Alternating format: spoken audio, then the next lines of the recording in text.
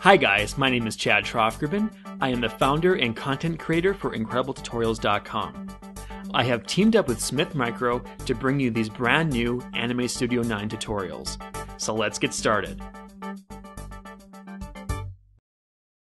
In Anime Studio Debut and Pro, you have access to the Help menu, which is your resource to anything regarding Anime Studio.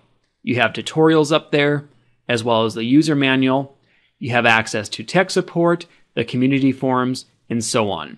So basically, if you're having issues, this is the place to look. To get started, simply bring your cursor up to Help, and here you'll see we have a bunch of different options. Starting with tutorials, this will open up the tutorial manual. This is basically a guide to get you started quickly. You'll see we have some tutorials here on drawing, on how to use bones, images, animation, and effects. So if you're looking to get started quickly, you may want to check out this manual. Next, we have the actual user manual for Anime Studio. This manual comes with basically all the information you need for this product. It has information on all the tools, on all the features, and basically every nook and cranny that Anime Studio has.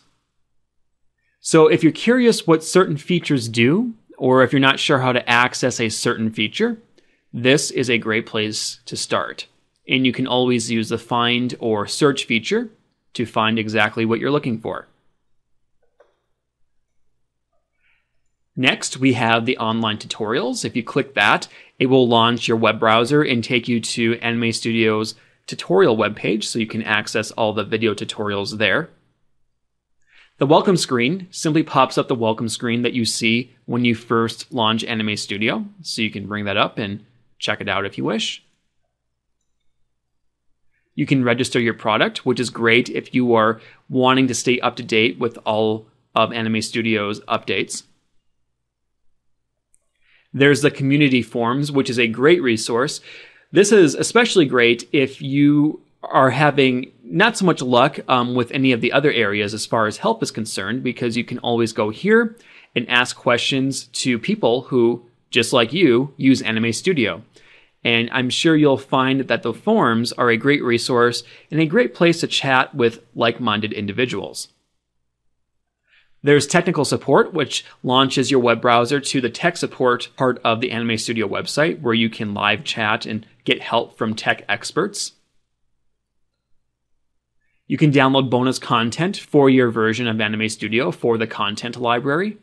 The online video gallery is a place that showcases many incredible works that were created with Anime Studio. So if you're looking for a little inspiration, you should check those out. About Anime Studio, we'll simply launch the About window and give you information on the development, as well as which build you're using, and so on.